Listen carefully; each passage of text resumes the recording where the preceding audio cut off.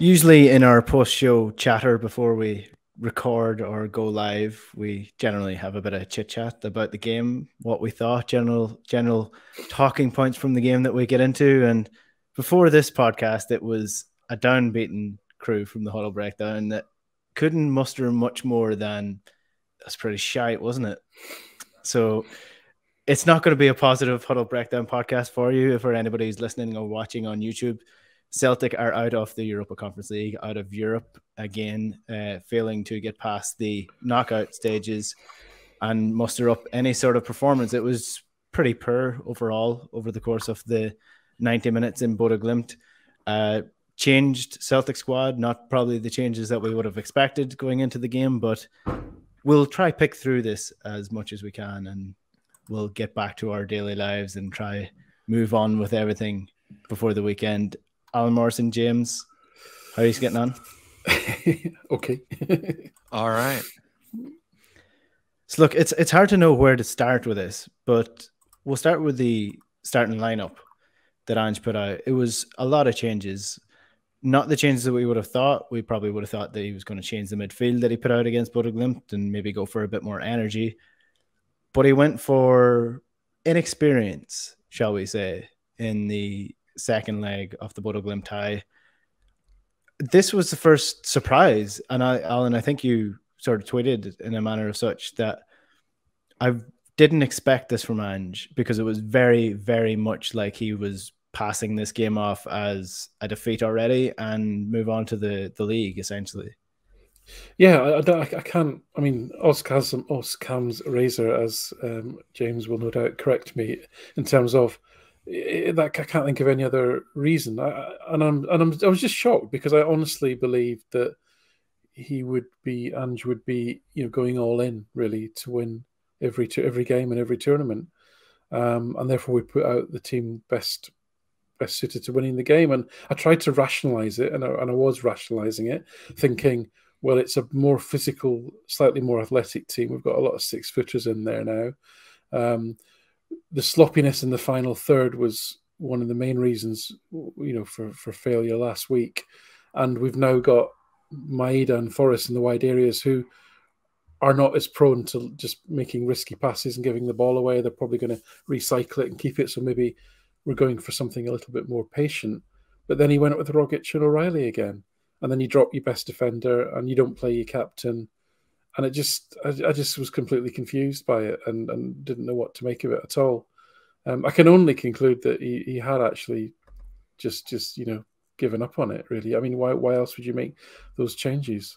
I still don't get the Rogic and O'Reilly thing, especially as, within 9 minutes, they'd carved us open 4 times and scored, playing through the gaping hole that was still there from last week. That hadn't gone away. He's still there. Yeah. That big hole, that huge hole was still there. So, I'm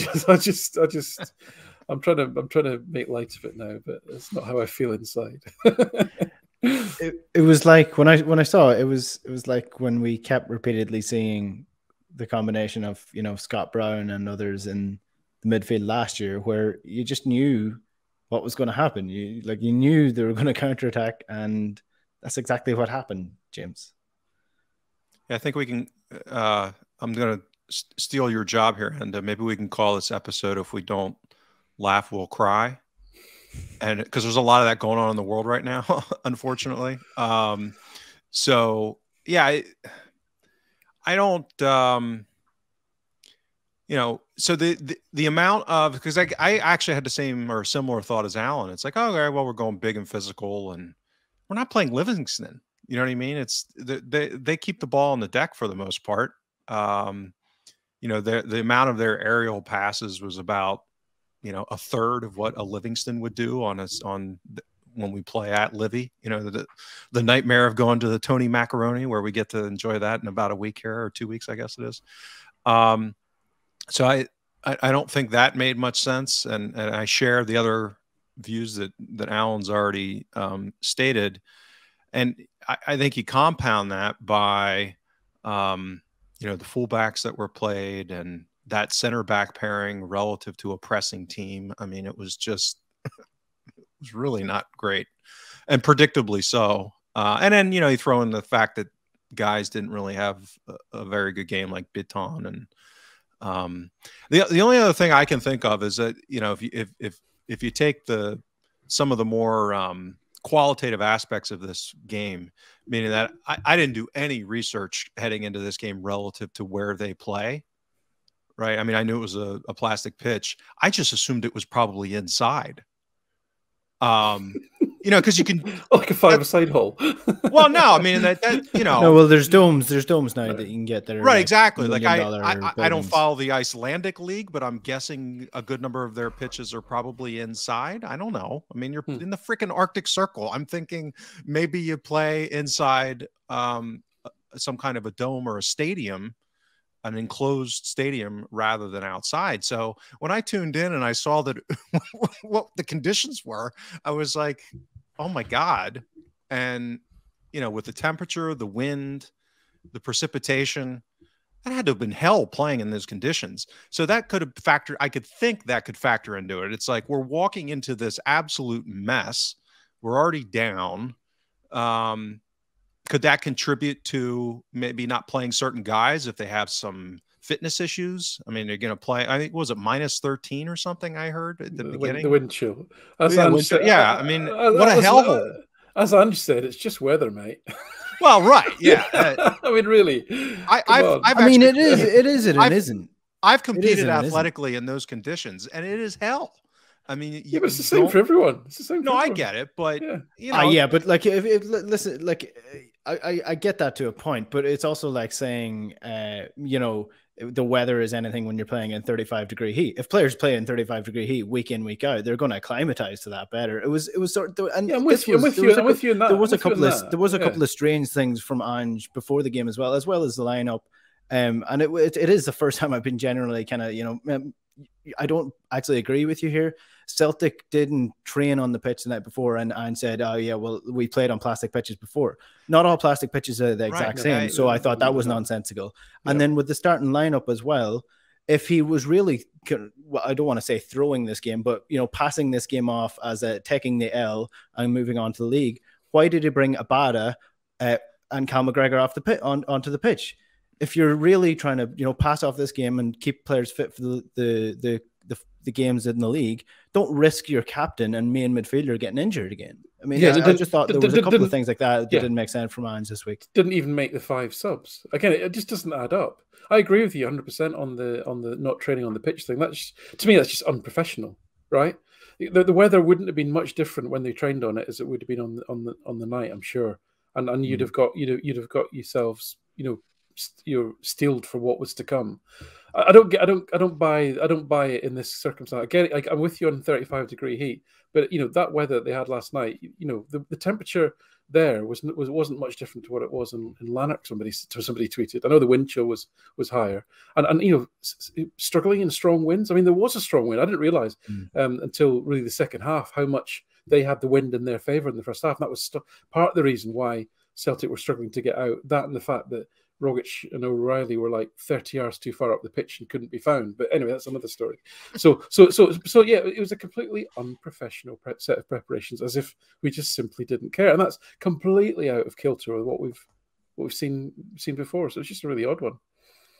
Yeah, I'm not saying I think it's an excusable excuse. I'm just trying to spitball as far as, because it's so out of kind of character and context.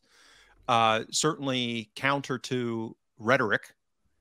So when people behave out of character against their own rhetoric, the question is why. I'm just throwing what theoretically could be. And I mean, a narrative I could come up with as to why he would have brought McGregor on and Abada, so we didn't get embarrassed. Meaning that, if, you know, at some point there could have been, if that went the wrong way in the second half, that could have got, and again, it wasn't that they were completely dominating us, but you could see guys were kind of, you know, not real happy to be there, which again, given the conditions, that certainly, and if they're picking up that vibe, right, from leadership, that this maybe isn't you know, players aren't stupid. They get what the what the lineup is, and they get the routine, and why are we deviating? I mean, I could see all these guys kind of having in the back of their mind, okay, what's going on here? This is different, you know. So maybe it was a disciplinary thing. I mean, maybe it was a form of punishment for some of them. I mean, not taking off Welsh, Scales, and Forrest was a torture for those guys because they were beyond abysmal, and to not take them off was cruel. Actually, it was you know, some kind of human torture, making them run around for 90 minutes, underperforming to that extent in such awful circumstances. Yeah, but the thing about this defeat, and I suppose the reason why people are so annoyed by it, is firstly the shock and surprise of the way that we sort of went into the game, but also if Celtic went into that game and put out their full team and put in a performance and didn't ultimately go through, I think you know, fair enough, people might not want to give Bodo Glimt the credit where credit's due, but I think you can chalk this one off as, you know, Bodo Glimt are actually not a Conference League team. They're going to be playing in the Champions League, and if not next year, the following year. They're a good team that put us out because they're better over the course of 2 legs. But to put your second team out in the second leg when they're still, you know, you can still play for this game, you can still at least attempt to go through, and to put in the performance that they put in as a result, you can now chalk this down as another Celtic hounding in the knockout stages of a European competition, in the same manner that, you know, the Copenhagen loss or the AIK loss. It's an embarrassing loss now. It wouldn't have been an embarrassing loss if we went out to win that game and actually put in a performance. Yeah, if there were players carrying knocks, or you were even just 2% unsure about somebody, fair enough. You know, don't risk them in those circumstances. But you know, either go out to win the game or don't. You know what I mean? But if you don't, then accept, as you say, accept the consequences of the perception that you're then left with, because that performance was an embarrassment. It wasn't. I was embarrassed watching it. I genuinely was embarrassed that this was Celtic representing Celtic, and I might be making this up and going too far, but I honestly, there were occasions during the game I thought I could hear the home crowd laughing at some of the players trying to control the ball on that pitch, because it was that bad. So that's the feeling that we have for the game. Let's talk about the game itself, I guess, if we want to put ourselves through a bit of misery. Can I offer one more go for context of what you guys just stated? I mean, I think it's an exclamation point to a European campaign that is like pouring salt on the wound of the last 18 years, which is, you know, we barely got into Europa League. I mean, that tie against Alkmaar could have very easily ended up with us being in the Conference League. And then, I mean, we basically, if you average it all out from the European campaign, we conceded 2.5 goals per game. I mean, that's just not sustainable at any level, meaning that, you know, so it's the way that we've gone about doing it. It's the fact that, you know, to lose 5-1 in aggregate is against Bodo Glimt. So that's, you know, that's Cluj-esque in how disappointing. So it's not just the level of, or not doing well or not getting through, it's how it went down. And that continuation of, you know, this kind of narrative relative to Europe. So that's kind of why I think it's a bitter pill, because it really is. There's been so much kind of a blossoming optimism relative to the, you know, the January window, things kind of trending up, for the most part, a pretty good glow around Ange, barring the injury issue that we've talked about. So I think that this is kind of ran against all of those narratives. And I think that's why it kind of gives us back to PTSD of Celtic in Europe. And also, it's what's possible. I mean, I'd hate to maybe address one of the small elephants, at least in the room, which is you then that night see, you know, Rangers' performance against Dortmund, and whichever team you support, right?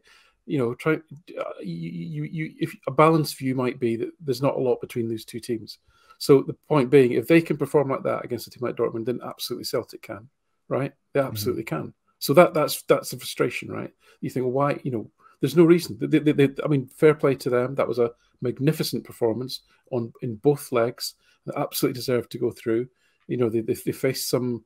You know, looked like at one point the Germans were going to get back into it. They got ahead again, and then they actually looked like they were going to score more goals. It was an incredible performance, really, and you know, you've got to give them credit for that. As a Celtic fan, I'm looking at that thinking there's no reason, because of the evidence of all the other games that have been played this season, that Celtic can't, you know, as we've seen on many European nights ourselves, whether it's, you know, Lazio home or away, you know, games against teams like Lille, who were top of the French Ligue 1 at that time, etc., etc. You know, we can reel off performances like that, Leipzig, etc. Yeah, and I always come back to my main point, which was sort of my most repetitive point in last season when we were recording the podcast, in the sense of the rebuild and what Celtic should be looking for.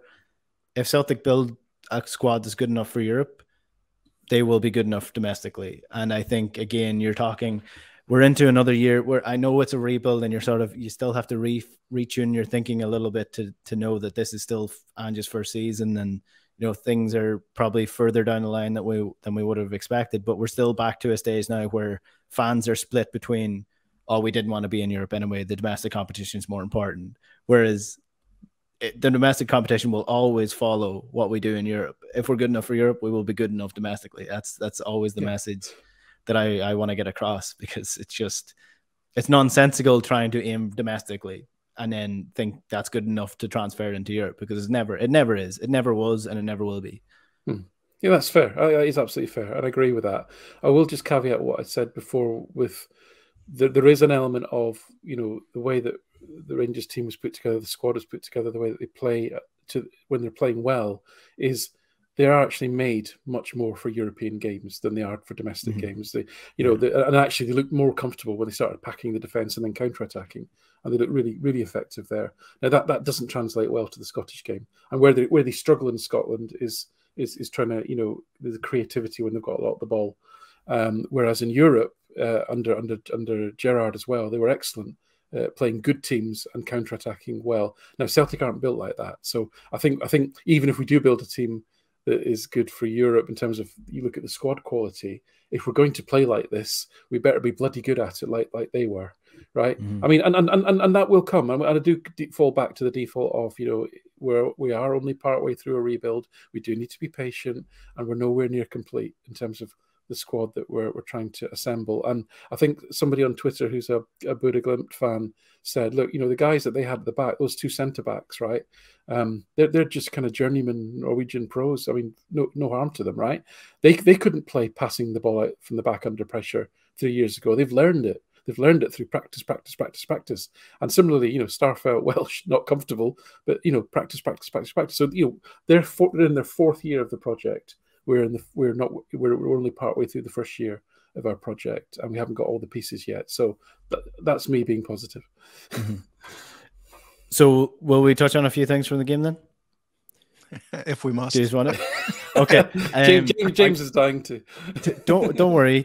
I'm not dodging the criticism of Liam Scales. We will get to him. The forward line I want to talk about, absolutely nothing. Like, absolutely nothing from none of them. No options, no coming short, no runs down the wing. It's one thing, you know, the Buda Glimt putting the team under pressure, but the team was under more pressure in that first half, especially because when it got to the midfield, they had nobody to pass it to. And I don't know if I'm being dramatic with that, but that's what I saw. The system wasn't working. So, I mean, Alan was talking about spatially the distance between our back six, I guess you want to call it, with Bitton and the back four, and then Hart relative to how advanced the eights were. You know, I really felt bad for Forrest because the physical issues, I think, were on glaring display, meaning that his physical decline relative to their left back, and how many times he was beaten for pace or just muscled off the ball. You know, he's just a bit of a shell of his prior self at this point, to a degree. So we weren't winning personal battles. We weren't The system wasn't working. I mean, it was just, Maeda seemed to be doing his normal work to his credit. But the rest of it just didn't seem to be working. And, I think understandably and reasonably and, justifiably, Giakoumakis got a lot of praise coming out of the hat trick. But I took a look at it after. I mean, he's done very well against poor opposition. That's basically his Celtic career so far. And he hasn't been able to do it he has one goal against Hearts, which was a great finish on a cross. That little back heel flick that he had was a great finish. But outside of that, so far, now I'm not saying it can't happen, but he's just not been able to do it against better opposition. And he played well again in the derby. He played really well. He had 3 good shots on target, a couple of good saves from McGregor, and he gave their defenders a really hard time. So fair enough. But again, that was back to them kind of bunkering, not playing. We didn't play an open European style game against that. That when we talked about that, it was such a he needs the ball, right? He's not going to go and get the ball, right? He's got to be given the ball in the box. Right, and that they are not that kind of team, right? So that's what, and most of the better teams. That's what I'm trying to. You're making it better than I was, Alan. Which is, I can see him playing an important role against bunkered teams domestically, and oddly enough, Rangers played that weird tactic style that we've talked about in that game. But outside of that, when it's kind of like out free flowing and back and forth kind of play, I'm not sure he's ever going to be that guy, because you saw it, and again, conditions, all these other reasonable factors that on that pitch they hadn't played on him, and the ball was bouncing off a lot of guys. A lot of guys were struggling with it, so it wasn't just him. But he's had that issue in other games where, his quality on the ball when he's doing his hold up play and that kind of thing, when the game's free flowing, I'm just worried that it's going to continue to be an issue. So when you have all these other, contribute that with all these other factors that were unfolding, it was a real mess overall. And I think I don't, again, this is back, I don't blame any single player here. I just think the circumstances and everything was kind of just not working right. And it seemed like, to a degree, there was a lack of an edge as the game progressed. I mean, at times that work rate and the intensity maybe just wasn't there. And, again, they're human beings. I can get it. Because it was a mess. Yeah, I mean, if it was going to pick holes in the performance, Giakoumakis would be the bottom of the list of things to pick holes on, because he completely relies on service, right? And the service wasn't there because there wasn't the structure to deliver it. I've only watched the first 20 minutes or so back, but anything that does happen is people attempting through balls down that left side and Maeda trying to get onto the ball. So he was at least trying to make something happen, making runs in behind. And I don't think he stopped all game, to be fair to him. There's people criticizing him. I just couldn't believe that. I don't think he stopped. I don't think he stopped trying to make runs all night. But when you're playing against a howling gale, and once it started snowing and sleeting, you saw how bad that wind was. Now, normally professional footballers, it doesn't impact the game like it would on a grassroots game where the wind would completely, change the manner of the contest. But it did in this case. But so therefore, why Celtic were trying to play out from the back in that first half, and the eights were pushed so high, and there's just a physical incapability for people to find them with the ball, and you needed to actually be quite compact and play intricate passes to get through. It's just naivety. It's just lack of any sort of intelligence, really.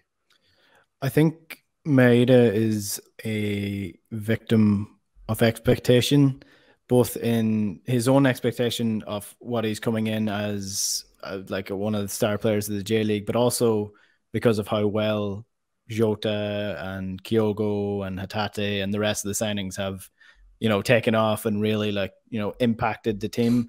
Although Maeda has scored goals, he hasn't really impacted much. If you compared, Hatate scored that goal against Rangers, so I automatically, regardless of what he does now, he's regarded as one of Celtic's best players, as well as also playing quite well. I think Maeda is playing okay. I don't think he's playing great, but I think it's the fact that he hasn't really impacted a game in the sense that Kyogo and the rest of them have.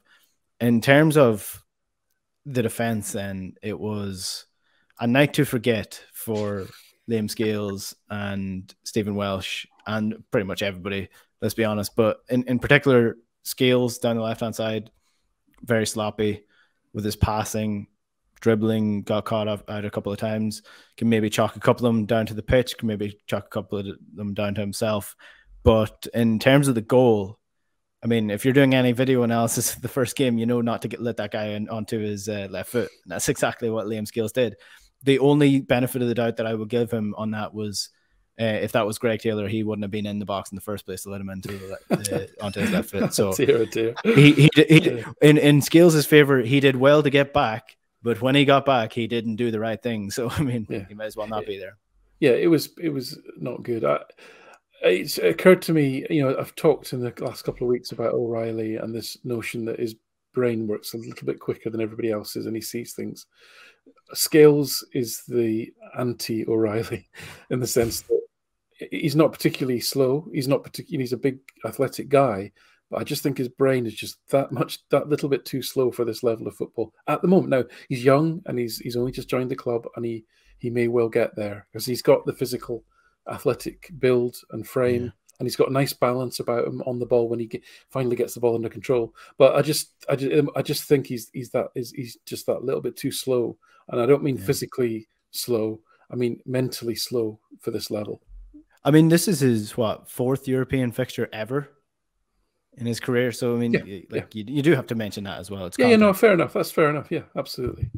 But yeah, the rest of Welsh surprised me because I think he seems a very confident, self-confident young man and individual and player. He seems to play in a very fearless manner, and he doesn't seem to let mistakes bother him. But he looked really, really nervous last night. And Ralston was just Ralston. I think he's on a bobbly pitch and a high wind. He's not going to master the ball, is he? Really that much? But he's going to give you everything that he's got, and of course he did. Starfelt was probably the best player in the team, and that's horrible. When Starfelt's your best player, it's not good. Yeah, I mean, the whole point of the show is probably to learn more, like to try figure out like what's going on with the team and maybe take a perspective away from the game that you might not have had before. But I'm struggling to think of angles for this game that we can cover that would teach us anything more about this Celtic team. If I was saying to you before we came on, it was it was the same as the first leg in the sense of, I mean, there was a lot of contributing factors, and like you could point to the team sheet, you could point to the midfield, the different players that may not have been used to playing with each other, but ultimately it was really just a bad performance as well as all those contributing aspects. There was no intensity in the play, there was no sharpness in the play was sloppy, there was passes going all over the place, and it was a bad day, there was bad weather, there was bad pitch, all that there contributes to this. But it felt like Celtic saved their worst two performances of the year for the two biggest games of the year in terms of the European competition. It was just really disappointing, and I can understand why people are frustrated by it. Yeah, and again from an actual, I think it's similar to the first round, the first game in the tie. I think that the score line didn't sufficiently represent the disparity, and the 5-1 in aggregate didn't represent the disparity in quality of play. It's one of those where they were ruthlessly efficient in taking their chances, and Hart wasn't able to make up for. I mean, he had some good saves yesterday, but he could only do so much. He couldn't save everything, and our guys like Maeda's pretty decent chance yesterday didn't finish that well.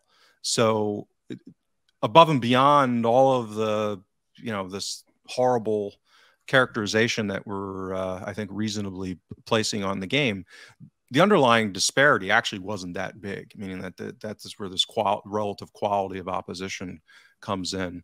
So if you kind of look at the guts of the play, the underlying stuff, it was, you know, not a huge disparity between the two teams, which you wouldn't think, obviously. I mean, at the given the wage budget advantage that we have.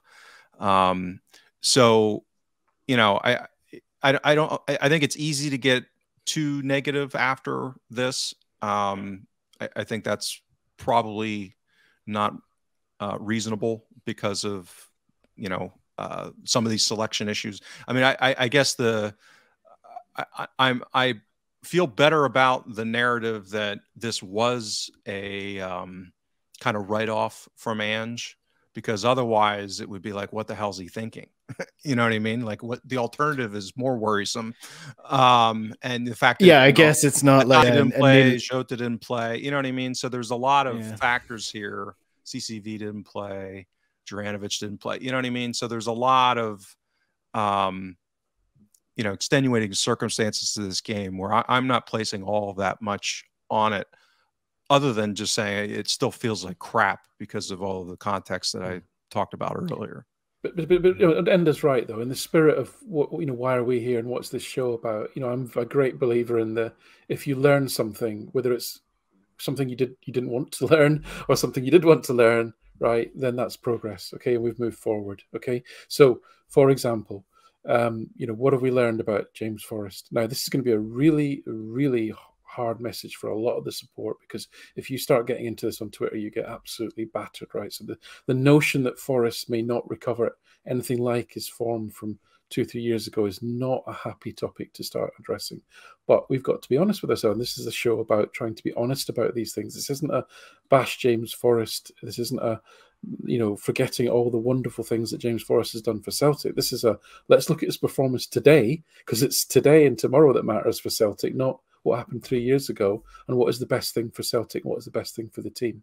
Okay, what did we learn about Scales? What did we learn about Bitton trying to anchor a midfield on his own? Okay, what did we learn about, you know, Hart and Starfelt and Welsh trying to play out from the back under these difficult physical conditions, as well as a very well organized press? Okay, so we've got to be honest and open about these things, about what we learned, and that's what, you know, I think you remember that's part of the purpose of why we're here.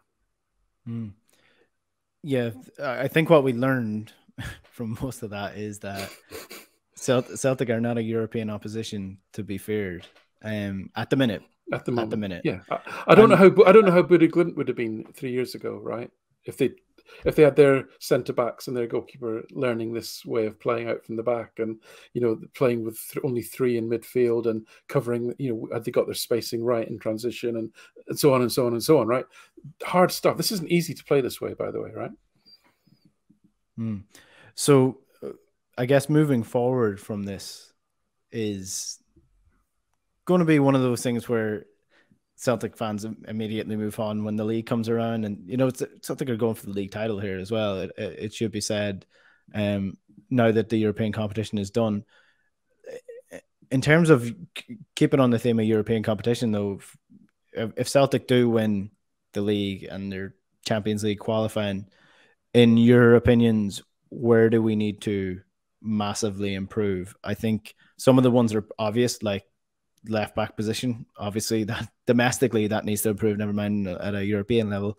In terms of the team, the positions, the style of play, where do Celtic, in your opinion, need to improve to be competitive in Europe again? Because it's 2004 since Celtic won a knockout tie in Europe, so that's a long time under a lot of managers.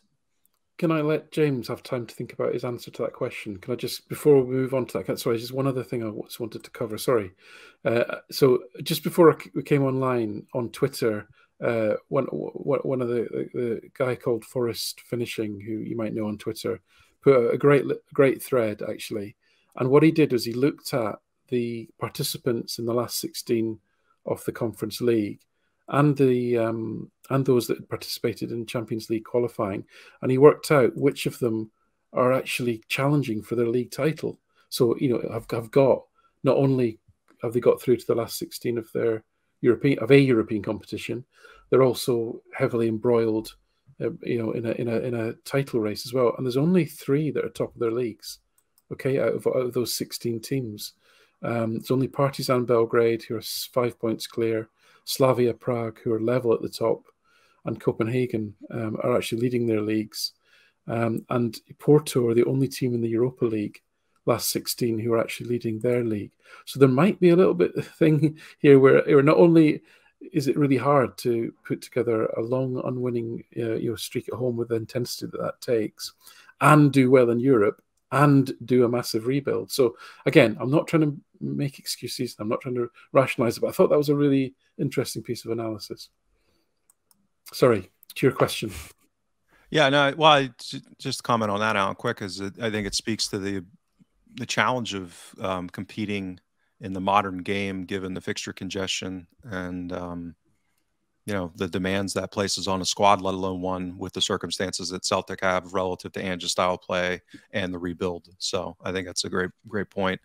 I think where, in my mind, left back, one center back, keeper, and probably one more forward.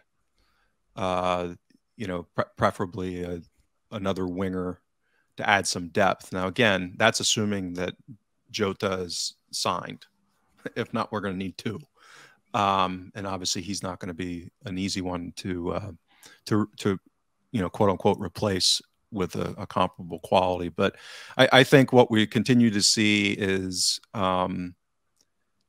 teams are able to scheme against us and choose their own adventure, so to speak, with multiple good options as far as how they want to address us playing out from the back.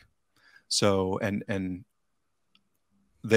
any of them can be bad for us. So if they want to high press us, that can create issues for us big time. Or if they want to just let our keeper and two center backs have the ball and man mark and kind of cut lanes, which is what Bodo is really good at, then they can go that direction and give us lots of problems. So I think our ability to have the quality on the ball in that back five with the sitting midfielder has to be upgraded in totality. And I think right now we're just, we're three pieces short there at a European level. I mean, I think, I actually think Greg Taylor's fine for the most part domestically in that role, in build up domestically, but at that next level European, I think that's where he would need an upgrade. But yeah, the one center back, keeper, and at least one more forward. Two center backs if Cameron Carter-Vickers doesn't sign as well. That's right. I should have said that. Yeah, you're absolutely right. It just feels like a lot of people are assuming that both these guys are going to sign, and I mean, there's no guarantee that these two guys are going to sign. I mean, it may not happen. So hopefully there's a plan B for that situation. Hopefully the evidence that we have that there is no plan B for that situation is actually fixed now, because Ange is getting it sorted. But we'll wait and see on that one. I'll give them the benefit of the doubt. I think part of that will hinge on Champions League qualification. I mean, I think we need to, not only to make us a destination that is going to make them want to be here on the margin, you know what I mean? Them being able to compete in the Champions League, both from a profile, but also a financial incentives perspective, is probably material. But also from a financial perspective, for us to be able to spend that kind of money, which could be what, 12, if media reports are accurate, 10, 11, 12 million on those two players to buy them.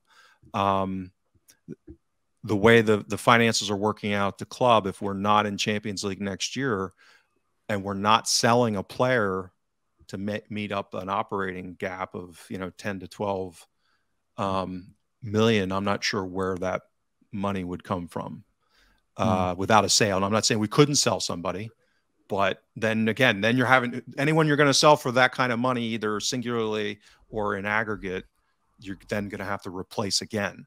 So if you sold a Kyogo, I'm not saying we should or we would, but you know what I mean? There's no subtracting somebody that's going to raise that kind of money that's going to be like, oh, okay, well, not a big deal. It's going to require a replacement. Just ignore the problem, James, like everybody else does, because there's no rules to stop you.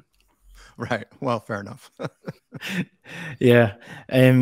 Apologies that we're sort of bouncing around topics here, but it's a hard one to sort of navigate your way through and understand just what quite went wrong and where do you go from here. But just to return to what you were saying, Alan, about the league form of the teams competing, I mean, it also highlights there's two things that it highlights. It highlights the spread of big teams across multiple European competitions. So in theory, the Europa Conference League is for the teams that don't get into Europe very often, but in practicality, Leicester are playing in it, and Leicester have a massive budget compared to everyone else in the competition. The Europa League, similar enough. You've got Barcelona in the Europa League this year, as well as several other really good opposition teams, who, for reasons domestically, like the Premier League, where West Ham are 7th, I believe, at the minute as the table stands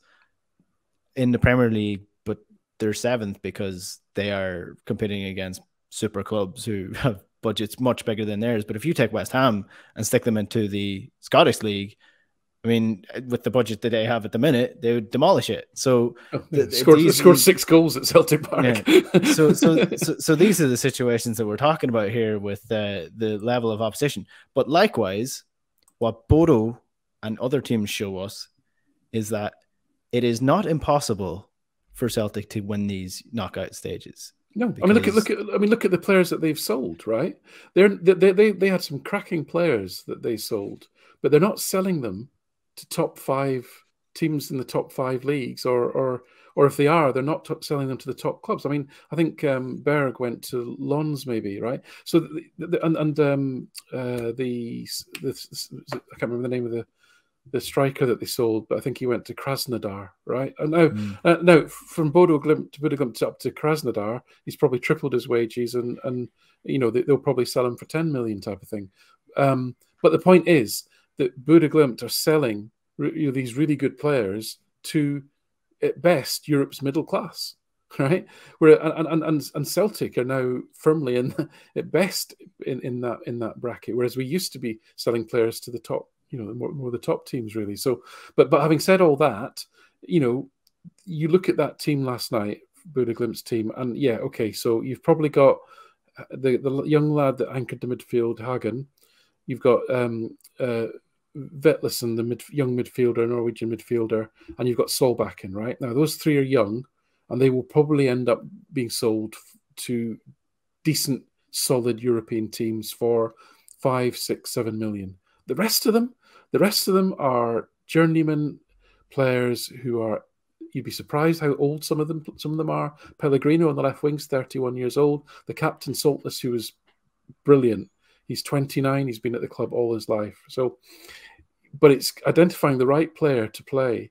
That none of these players, you'd look at the profile on Wikipedia and think, why would Celtic be interested in that guy, right? But if you put the right player in the right system and have them playing in a coherent way, you don't need to spend 4, 5, 6 million pounds on them. And that's the takeaway from me from this. That was because if that club can do it, and I'm sure they've got very bright people who've been given the time and the patience and the space to come up with a strategy and to implement it. They obviously have. You need all that backing behind you, but you know there's no reason that Celtic, given the inefficiencies of world football, couldn't put together a similarly well-assembled squad that wouldn't cost a lot of money. Exactly, and that's my main point, because there's a lot of talk about how, you know, global football has been taken over by super clubs and all that there, and fair enough, Celtic may never ever come near winning a European title again just because of the nature of the way football has gone.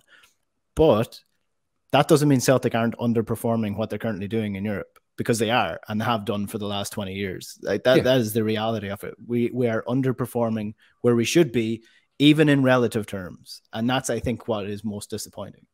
Massively. Yeah, James has made this point repeatedly and rightly so.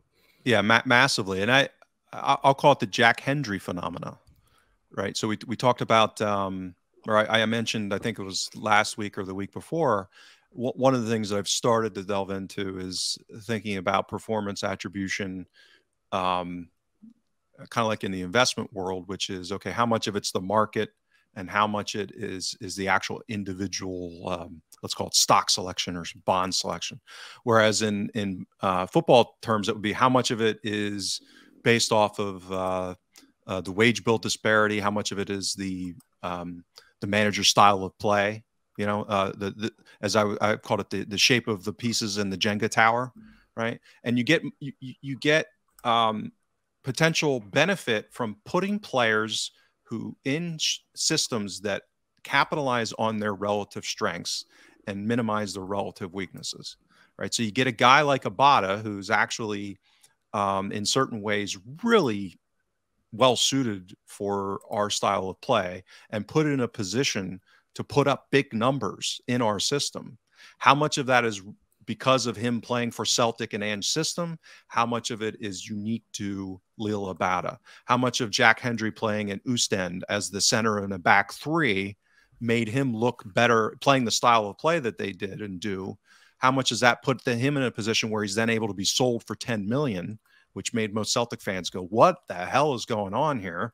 Right. So there's an ability to have, you know, how much better can you make players look, and as a byproduct of that, enhance their value for resale purposes, because you're being smart about selecting them and putting them into a style of play that highlights them, like we seem to have done with O'Reilly, hopefully over time, which he seems to be like a dreamboat fit for our style of play. So I think a lot of these things are interconnected, meaning that for us to be able to compete at that level, you know, we're not going to be Salzburg, we're not going to be Ajax. I wouldn't want us to be. When we're different, we have a very different, you know, culture and identity at the club. But being able to compete at that level closer to those clubs with our own unique way of doing it, that's the Celtic way, is going to require a higher degree of sophistication in making all of these pieces fit together better. And it's a compounding effect if you do. You get better performances on the pitch, you get better resale value for your players, because you're being thoughtful about how you're picking, recruiting players, developing players, all in this way. And to me, that's what Bodo represents, is they've got a really smart manager, they've got a really disciplined way that they've built their club now and their development, and they're doing all of these things intelligently. And it shows you how they're able to punch above their weight, and now starting to get the financial benefits from selling players at levels that 5 years ago, people would have said, what the hell are these teams doing buying players from Bodo Glimt? Right. So it's that compounding effect that can take you up levels very quickly if you get all of these things intelligently designed. So to me, that's what's exciting about it. You look at a Bodo Glimt, it's what's possible, as Alan has said. You know, this is what we could be just with more resources. And if we scale, that's how we get up to an Ajax. But I know you said quickly, but it doesn't happen overnight. And there was, if you looked at last night's lineup, apart from O'Reilly, in fact, only O'Reilly, because Maeda was playing wide left and Giakoumakis is probably third choice striker. There was only O'Reilly on the pitch that you would say has been bought to fulfill the role that Postecoglou wants him to fit. All of the other players on that pitch are either not first choice or have already proven that they're not optimal for the system, but we can't change 30 players in 2 transfer windows.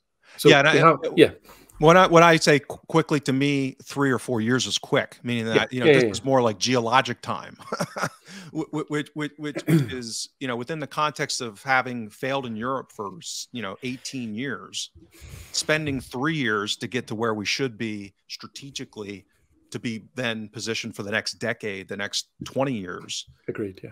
You know, 3 years and it's not going to feel like it when we're watching that debacle yesterday. Talk about 3 years in that context, it seems like an eternity. So that's what I meant by quick. We have spoken for 50 minutes about this game, which, I mean, I didn't think we'd be able to manage that, to be honest. I thought I had 2 things to say. Yeah. 35 minutes. It's like an hour visit to the proctologist.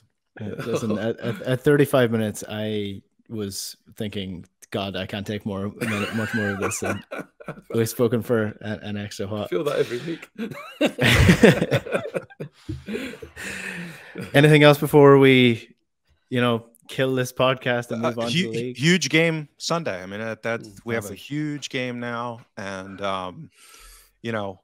I think it'll be interesting. It's going to be a good test because Maloney's had more time with Hibbs. They've been, we talked about that when we played them last time. They're having more time to take on board what he's trying to do, but from a matchup perspective, that might help us because they're going to try and pass the ball out unless they have some dramatic shift, which I would be shocked if they do. So, huge game. Hopefully that matchup, styles make fights, as we say. Hopefully that lends in our direction. Yeah, I hope they try and pass the ball repeatedly across the back line again. That's what I'm hoping from him this weekend. Well, I mean, when did Maloney? When was he appointed? Now I'm just trying to remember. Mid-December, I think it was. Mid-December. So he did. It was right before the Cup game, I think, because it was. Yeah. Okay. Yeah. So he did have the transfer window, but I don't, and they did bring a few players in. There's a few new ones, isn't there? Mueller, Mitchell, Jasper, who are starting to get game time. But yeah, I mean, he's right at the start of any journey, and the way that they played against Celtic at Celtic Park was like it was a huge step different in terms of how they had been playing under Jack Ross. So that's going to take a lot of adjusting to. And again, he doesn't probably have the personnel to play the way that he wants to play. And after an initial flush of enthusiasm, again, that defeat at Celtic Park in the beginning of the first game back in January, they hadn't won. They didn't win a game until last week, a month later. But that was 1, 2, 3, 4, 6 league games they didn't win until they beat Ross County last weekend. So I'm expecting them to be a bit like a team in transition. We'll be back with a full squad. So unless something's happened behind the scenes and it's all just collapsed and we don't know about it yet, I would expect a pretty dominant performance. We don't, Easter Road, we've all been there, played well, dominated the game and left with a draw. Sometimes that can happen, but I'd be hopeful. Yeah. Well, we shall wait and see. Hopefully it's better than Thursday night. That's ultimately all we can hope for when it comes to Celtic. If you're watching this on YouTube, be sure to hit the subscribe button if you're not already subscribed, and you can get the podcast as well on Spotify or iTunes or wherever you get your podcast as well. I'll leave a link to our coffee page as well. If you want to donate or support the channel, you can. And as you can see, for some reason, my camera is bizarrely blurry today. I don't know what's going on here. So it's the most handsome you've looked in a while. Touche. If you want to see my real features that's not hidden by a blurry camera, you can support the channel and help us get some better equipment to help it grow. James, Alan, thanks very much. Yeah, thanks guys. Have a good weekend. All right, we'll chat to you later. Good luck.